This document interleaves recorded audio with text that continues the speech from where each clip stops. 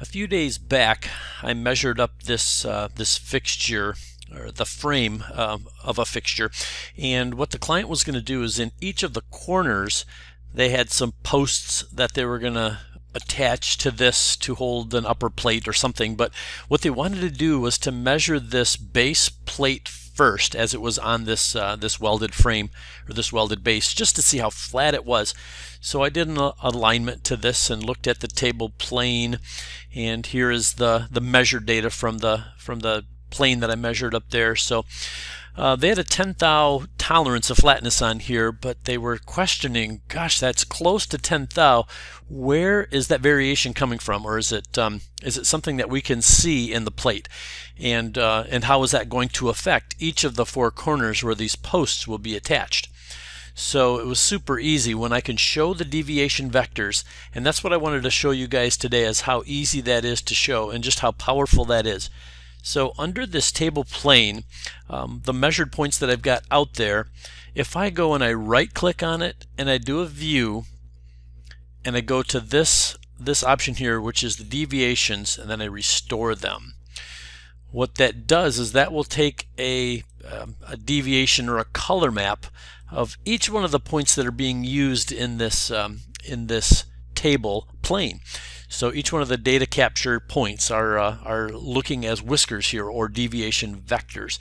I do have the base and the top as separates here, and I want to show you this. I'm going to hide the base so you can see the variation in the corners.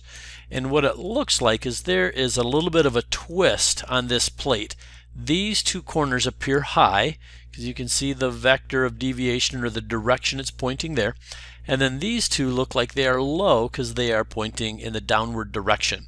So that's very, very easy for my client to see that warp or that twist on the panel based on those measured points.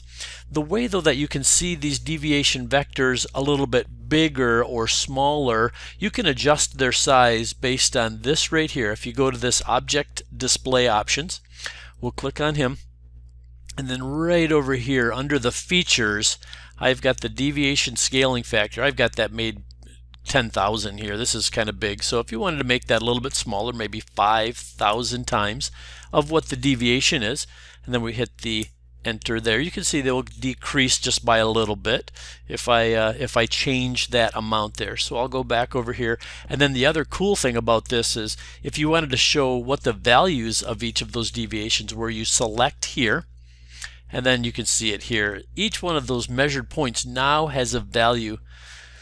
That red is a little bit hard to see in that font there, but you get the idea here that each one of these values now of these probed points will take on a value. So it's easy to take a look at this with my client and say, yep, we see a little bit of twist.